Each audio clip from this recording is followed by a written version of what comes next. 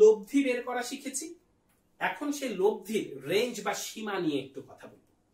তাহলে একটু মনে করে দেখি, আমরা প্যারালেলোগ্রাম ল বা সামান্তরিক সূত্র থেকে আমরা কি শিখেছি? প্যারালেলোগ্রাম ল বা সামান্তরিক সূত্র থেকে শিখেছি এরকম ভাবে যদি দুইটা ভেক্টর প্রকাশিত হয় তাহলে পারে তাদের লব্ধি হবে এইটা। এই কোণটা যদি আলফা হয়, এই কোণটা যদি থিটা হয়, তার মানে গল্পটা এরকম যে আলফা কার কার মধ্যবর্তী কোণ? পি এবং কিউ এর মধ্যবর্তী কোণ। থিটা কার কার মধ্যবর্তী কোণ? পি এবং আর এর মধ্যবর্তী কোণ। আর আর এটা সমান যদি পি প্লাস কিউ হয়ে থাকে তাহলে আমরা শিখে আসছি আর এইটা সমান হচ্ছে root over P square plus Q square plus twice P Q cos alpha. আমরা এই যে লব্ধিটা শিখেছি এটার মানের সর্বোচ্চকরণ মানে রেঞ্জ, এর সর্বনিম্ন মান কত হবে, সর্বোচ্চ মান কত হবে, কার সাপেক্ষে? পি কিউ আলফা, এদের সাপেক্ষে নির্ণয় করার চেষ্টা করব। এইখান থেকে আমরা একটু সামনে আগানোর চেষ্টা করব। তাহলে আসেন লব্ধির সর্বোচ্চ মান আর সর্বনিম্ন মান এটা নির্ণয় করার চেষ্টা করছি। তাহলে আলফার কয়েকটা বিশেষ বিশেষ ভ্যালু ধরি। ধরেন alpha is equal to 0 degree. তো আলফা যদি 0 ডিগ্রি হয় তাহলে আর সমান কি হচ্ছে? Root over P square plus Q square plus twice P Q cos alpha. তাহলে একটু চিন্তা করে দেখি তো ভাইয়া যে এইখানে আলফার মান হচ্ছে 0 ডিগ্রি, তাই এই জায়গায় এটা 0 ডিগ্রি। তার মানে root over P square plus Q square plus twice P Q কস 0 ডিগ্রির মান 1। এটাই যদি হয় তাহলে এটা হচ্ছে P plus Q whole square. এটাই যদি হয় তাহলে এটা হচ্ছে পি প্লাস কিউ। এখন একটা রাশির মান 5, একটার মান 7। একটু চিন্তা করে দেখবেন এরা দুইজন যদি একই দিকে কাজ করে তাহলে এরা দুইজন যোগ হচ্ছে, যোগ হলে এই মানটা কত দাঁড়াচ্ছে? এরা যোগ হয়ে গেলে এই মান দাঁড়াচ্ছে 12।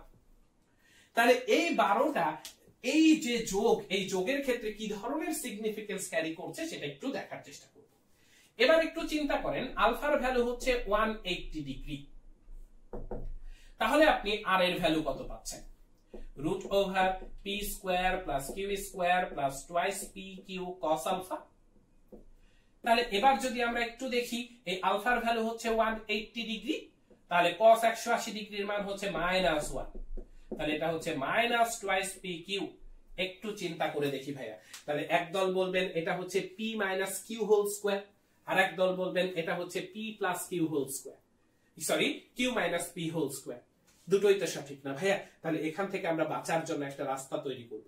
ভাই এটা হচ্ছে ডিফারেন্স কথাটা বলার চেষ্টা করব।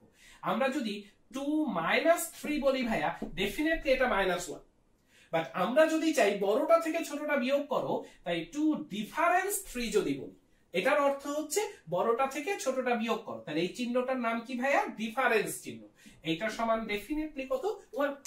তাহলে এইখানে বলা হচ্ছিল এটা হতে পারে P minus Q whole square, হতে পারে Q minus P whole square. তাহলে আমি একটু টেকনিক্যালি বলি না, P difference Q whole square. তার মানে বড়টা থেকে ছোটটা সবসময় বিয়োগ করে দেবে, তাই এটা হচ্ছে আমাদের P difference Q whole স্কয়ারের square root. তার মানে এটা হচ্ছে পি ডিফারেন্স কিউ। একটু যদি আপনারা নিউমেরিক্যাল ডিজিট নিয়ে কথা বলেন তাহলে এটার মানে পি এবং কিউ এর মানের ভিত্তিতে আলফার মান যতই বসান না কেন এইটা হবে তাদের ম্যাক্সিমাম মান আর এইটা হবে তাদের মিনিমাম মান। তাহলে পারে আমরা আর ম্যাক্স এইটা সমান আমরা বলতে পারছি পি প্লাস কিউ, আর আর মিনিমাম এইটা আমরা বলতে পারছি পি ডিফারেন্স কিউ। তাই দুইটা ভেক্টরের মান যদি দেওয়া থাকে তাহলে তার লব্ধিটা কোন রেঞ্জের মধ্যে থাকবে সেটা আমরা বলতে পারবো। এটা থেকে আমাদের admission test, university admission test, আমাদের প্রত্যেকের যারা অ্যাডমিশন টেস্ট নিয়ে ভাবছি তাদের একটা বড় অংশের স্বপ্ন হচ্ছে সেই প্রাচ্যের অক্সফোর্ড বা ঢাকা ইউনিভার্সিটি। সেই ঢাকা ইউনিভার্সিটির অ্যাডমিশন টেস্টের অলমোস্ট একটা কমন প্রশ্ন যে একটা ভেক্টরের মান ধরেন 9 আর একটা ভেক্টরের মান হচ্ছে 11, তাহলে এদের লব্ধি কোনটা হইতে পারবে কোনটা হইতে পারবে না, লব্ধির সীমাটা কত হবে এইটা। তাহলে দেখেন আপনি একটু চিন্তা করেন, একটার মান হচ্ছে 9, একটার মান হচ্ছে 11, তাহলে এদের লব্ধির যে রেঞ্জ বা সীমা, সেই সীমাটা কত থেকে কতর মধ্যে হবে, সর্বনিম্ন মানটা কত হবে? 9 এবং 11 পার্থক্য এখান থেকে কত পর্যন্ত হইতে পারবে? 9 এবং 11 যোগফল। তার মানে এইটা 2 থেকে শুরু করে কতর মধ্যে থাকবে? 20 এর মধ্যে থাকবে। তাই কোনো মান যদি 2 এর কম দেওয়া থাকে তাহলে সেটা এদের লব্ধি হতে পারবে না, কোনো মান যদি 20 এর চেয়ে বেশি থাকে তাহলে এটাও তাদের লব্ধি হতে পারবে না। তাই তাদের লব্ধি বিরাজ করবে কি? এইটার মধ্যে। তাই আর এর যে রেঞ্জ, এটা তাহলে কি? যে ভেক্টর দ্বয়ের যোগফল থেকে ভেক্টর দ্বয়ের পার্থক্যের মধ্যে বিরাজ করে। এই যে কথাটা বললাম আমরা মোটামুটি থিওরিটিক্যালি আপনাকে বলেছি, আমরা এখন একটু আপনাকে বলার চেষ্টা করব যে আপনি সেটাকে একদম প্র্যাকটিক্যালি দেখার চেষ্টা করেন। আপনাকে কিছু নিউমেরিক্যাল ডিজিটও দিব, আর তার বাইরেও একটু কথা বলবো ভাইয়া। এই দেখেন এখানে cos আলফার মান যদি সর্বোচ্চ হয় তাহলে এটা সর্বোচ্চ হয়, আর cos আলফার মান যদি সর্বনিম্ন হয় তাহলে এটা সর্বনিম্ন হয়। cos আলফার সর্বনিম্ন মান হচ্ছে -1 আর সর্বোচ্চ মান হচ্ছে +1, সেই জন্য আপনি এই ভ্যালুগুলো পেয়েছেন ভাইয়া। তাহলে এখন একটু আপনারা বাসায় একটা কাজ করবেন ভাইয়া, আপনারা বাসায় বসে থেকে এই মানগুলো বের করবেন ভাইয়া, যে আর এর মানগুলো কত হচ্ছে এটা বের করবেন। এটা আপনাদের ঈমান শক্ত করার কাজ।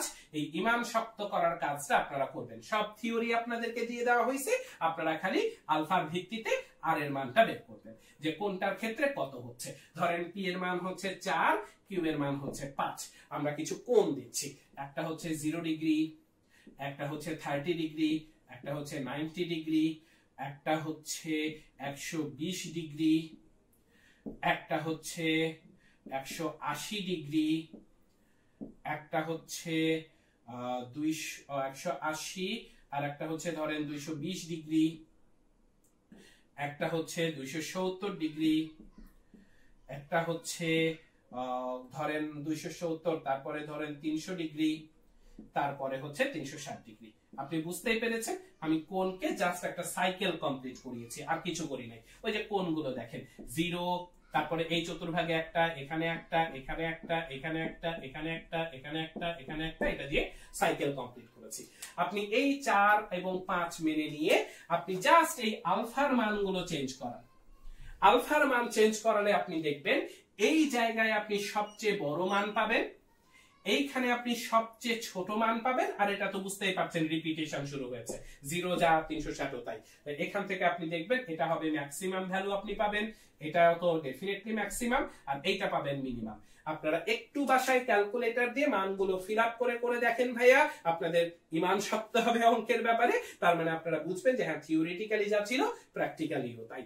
এখান থেকে তাহলে আপনাদের লব্ধির সীমাটা আপনারা জাজ করতে পেরেছেন, যে লব্ধিটা কত থেকে কতর মধ্যে এক্সিস্ট করবে।